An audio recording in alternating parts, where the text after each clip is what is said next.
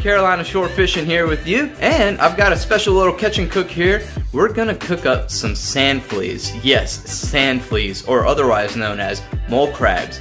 So I've got a few that I left over from my Friday trip, and it's actually Sunday, and they're still alive, so perfect. We'll go ahead and cook them up.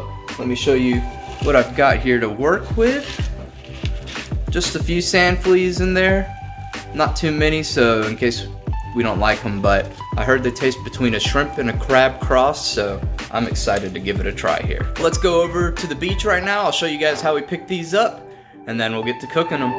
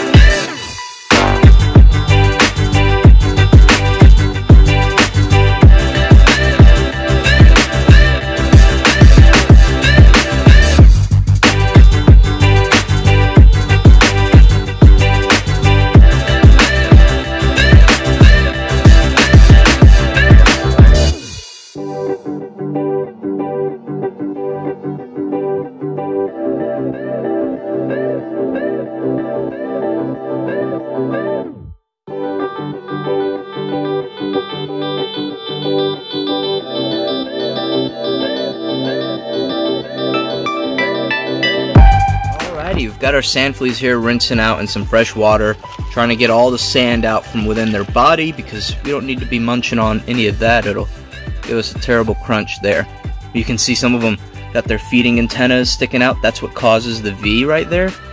And it's probably just because they haven't been in any water for a while, so they're trying to get some food from what they can. You see that one right there? Those are the feeding antenna that we see causing the V's. Pretty cool stuff.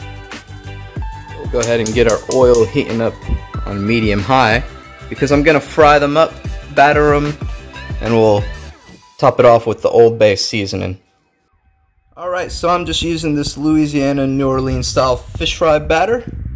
We'll toss them up in that baggie there, and we'll get them out onto the oil.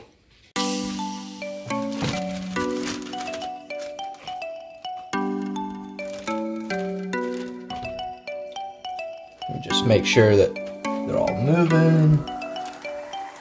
Oh, this is a big one. This has got to be the most delicious one, right? I don't see any eggs on any of the ones that I grabbed. Yeah, no eggs.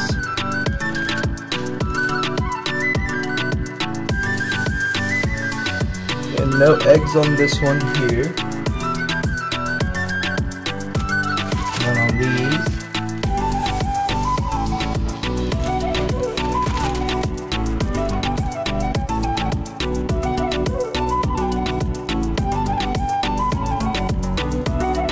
These are all alive, because I don't want to be cooking any that have been sitting dead, collecting bacteria and whatnot, so this one doesn't move for me. It's not going in. This one is moving. This one's moving.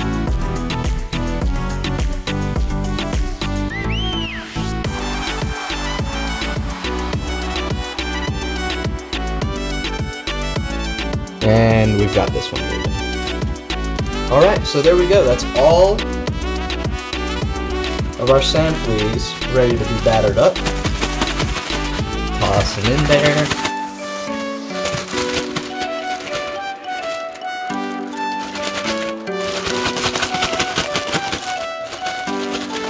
You know what I probably should have done? Dried them before I threw them in here. Now look at our batter. Got the rest here in our oil. You can hear it is hot. So, a little bit of splash from the water inside of them.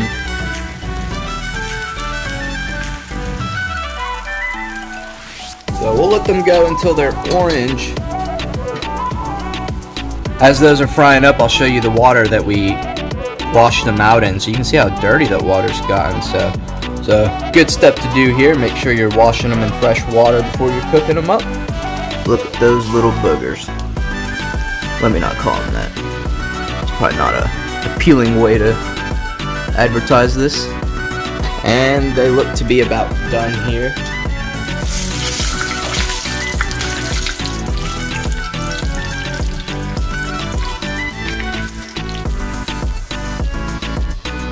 Oh yeah, check those babies out there. Looking pretty good.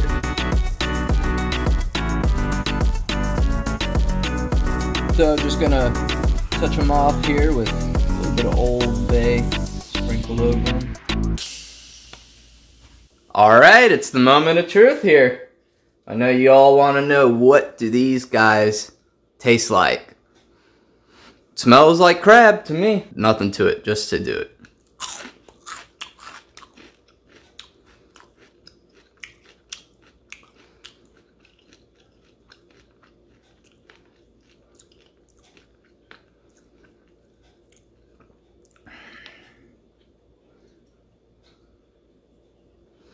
It's alright. It's alright. I've never had soft shell crab, so I can't compare it to that for you guys, but I've had shrimp, I've had blue crab, and it is pretty close to both of those, I would say. What is missing is that, like, meatiness to it, so it's all crunch, and it's pretty good flavor, you know? Like, if you advertise this to me as like a crunch snack, I would probably get it. Because if I advertise as like a shrimp crab mix, like I'm expecting meat, so that just doesn't do it. But if you tell me like shrimp crackers or something, probably have a good selling point there.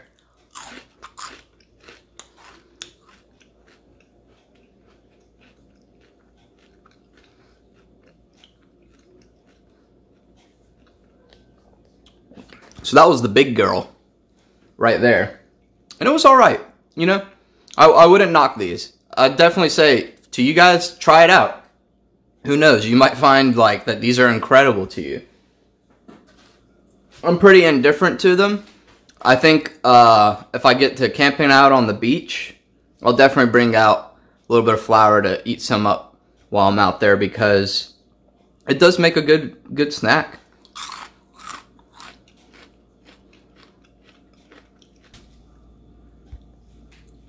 So I hope you guys enjoyed this catch and cook.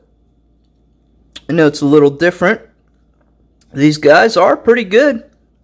They are lacking the meat, so not sure what we're looking at here for macros. You know, how much protein and stuff we're getting, but it's all not too bad. Alright, hope y'all enjoyed. I'll catch you in the next one. Peace.